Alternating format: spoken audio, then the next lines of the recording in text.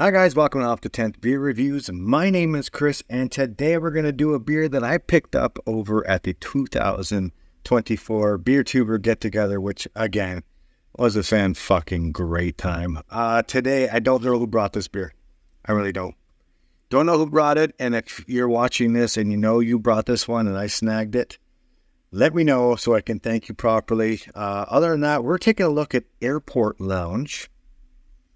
Airport Lounge is coming from the Dankhouse Brewing Company in Newark, in Ohio.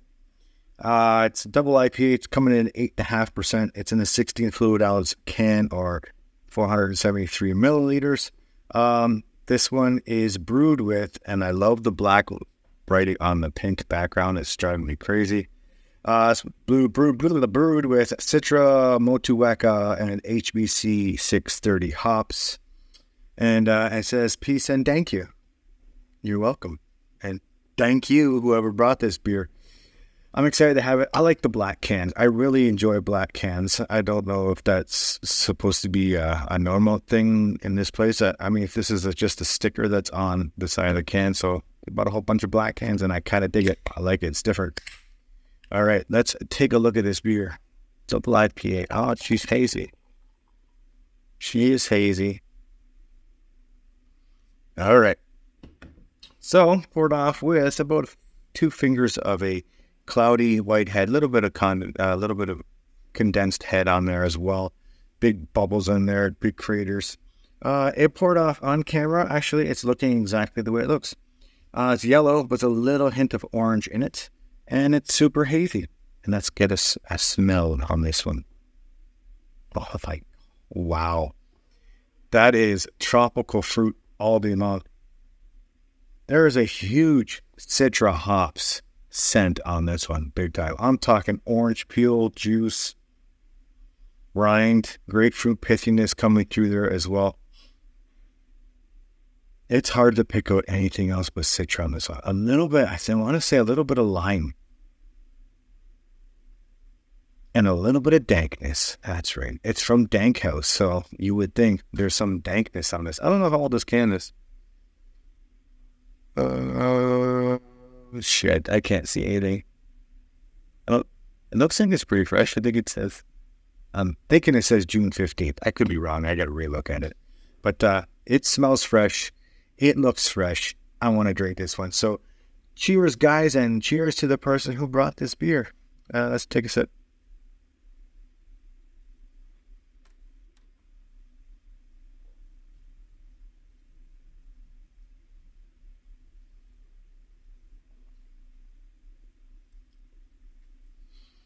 First of all, wow, this is fucking incredible.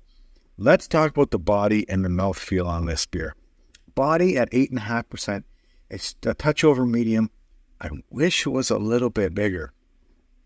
However, that doesn't matter to me. That really doesn't bother me because the fucking cloudy mouthfeel, creamy smoothiness going down is fucking awesome. It's like drinking a cloud.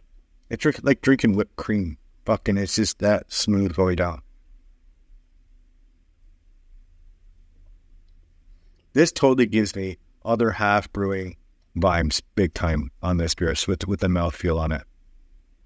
This tastes, fuck. Okay, let's talk about the ABV, 8.5%. You can't tell.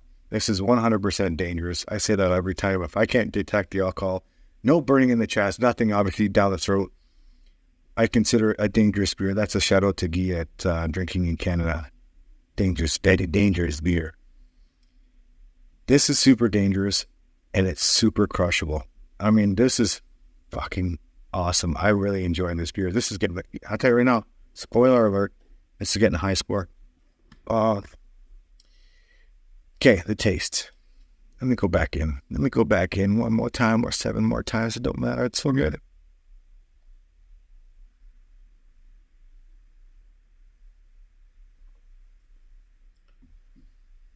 There is a Citra presence in this beer that gives me a orange creamsicle vibe on this one. Pretty sure there's no lactose in this one. Pretty sure there's no vanilla. But the oats that they added into this beer And with that huge hint of citra hops in this one, it really knocked back the huge scent of citra and just blended it so nicely to like an orange creamsicle kind of vibe on the taste on this one.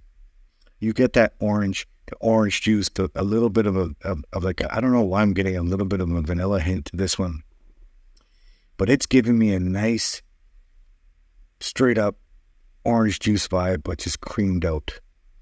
I guess that's the best way I can describe it. This beer is fantastic. And you know what? With that being said, we're already 5 minutes in. Fuck, 5.5. Better hurry up. People are going to turn off the video. Not give a shit. Better not. All right, so my score for Airport Lounge from the Dankhouse Brewing Company, this one right here gets a straight up 9.5 out of 10. I mean, this is just right out my alley, especially in the summertime like it is right now. 9.5 is a fantastic score for this. Would I score 9.5 if I drank this in the wintertime? I don't know. I should go grab some more in the wintertime, unless it's a seasonal, then I'm fucked. But 9.5, I think that's an appropriate score. This is 100% in my jam. It gives you a semi-dry finish on the very end of this one, making me want to go back for more. And you know what I'm going to do, guys? I'm going to go back for more. But right after I tell you, if you guys are subbed to my channel, I appreciate you guys more than you know. And if you're not subbed, hit the sub button and you're going to see a whole bunch of different beers coming from me. So anyway, guys, peace out. Mouth is dry. Time to drink. Bye-bye, guys. Thanks.